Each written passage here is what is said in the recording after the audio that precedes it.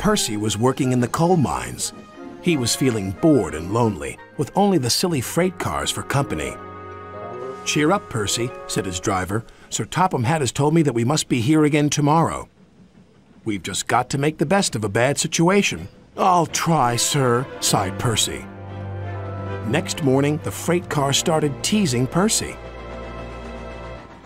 "Percy, Percy, green and small, he's no use to us at all. Around the yards he'll puff and blow, but on the hills he's oh so slow."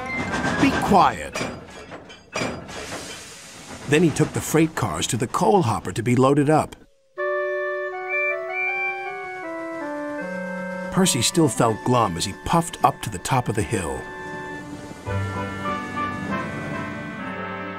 He parked his freight cars and then set off back down to the mines.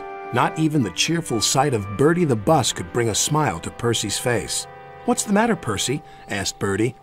"Nothing exciting ever happens. That's the matter," sighed Percy.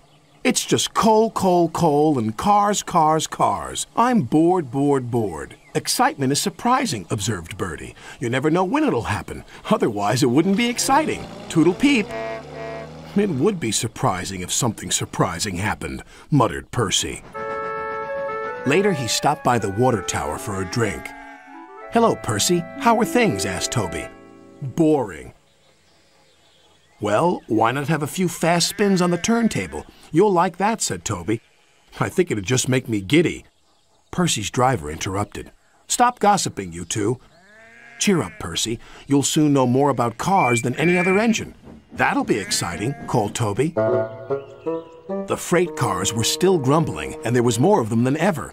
"You're much too small to pull all of us. We want another engine or we'll be struggling up the hill all night." "All night, all right. You can puff and blow, but on that hill you're still too slow." "Slow yourself," stuttered Percy.